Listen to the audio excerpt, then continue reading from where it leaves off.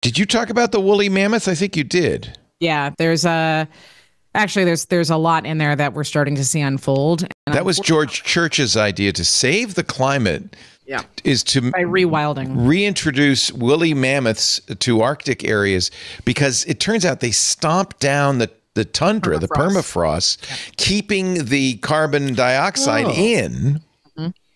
And losing that form of fauna has actually been a problem. The permafrost is starting to melt and the carbon dioxide is contributing to climate change. But so this week, they created transgenic, not transgender, transgenic mice, woolly mammoth mice. Love those. And I saw everybody in the tech press poo-pooing it, saying, why are we doing this? This is dumb. I don't think they understood what the plan was.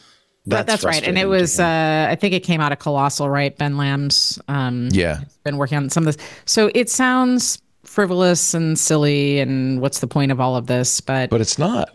Yeah. It's not. And there's look, if we get to a point where extreme weather becomes uncontrollable and we can no longer change or make an impact, we may have no choice but to introduce Neanderthal genes into humans